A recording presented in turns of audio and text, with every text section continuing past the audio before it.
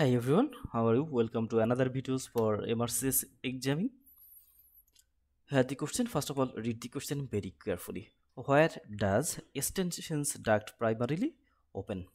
That means extension duct, it is on of the duct. First of all, we have to know where it arises, and then it will be easy for us to see its course and where it drains. So here the options are immediately lateral to foramen cecum, floor of the mouth, opposite the second molar tooth, opposite the fifth molar tooth, and into the post nasal spaces. So now we have to find out the extension duct, and then it opens.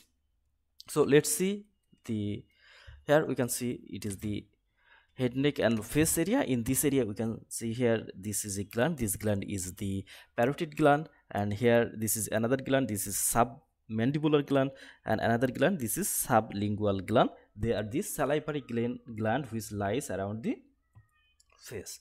So here we can see the different duct arises from the gland, and they finally ends into the oral cavity. So here the parotid gland, from the parotid gland we can see a duct arises, and this duct is parotid duct. The another name of parotid duct is extension duct. Another name of the parotid duct is extension duct, and we can see this duct is crosses the masseter muscle, then pierce the buccinator muscle, and finally open here. And we can see this is the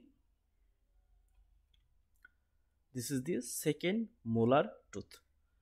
In this picture we can see another, here we can see this is the parotid gland, here is submandibular, and they are the sublingual gland, and there are three pairs of the gland. They are the major salivary gland around the oral cavity, and we can see all of the gland contain ducts. The parotid gland, its duct is extension duct, and it opens into oral cavity in the vestibule of the mouth, and relation to the opposite the crown of the second molar tooth. And we can see the sublingual gland is also have the duct, and its duct is Wharton duct, and it opens at the frenulum.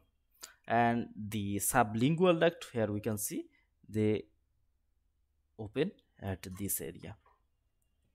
In this picture we also can get the same picture, but this picture is very important because some of the question generally arises from here.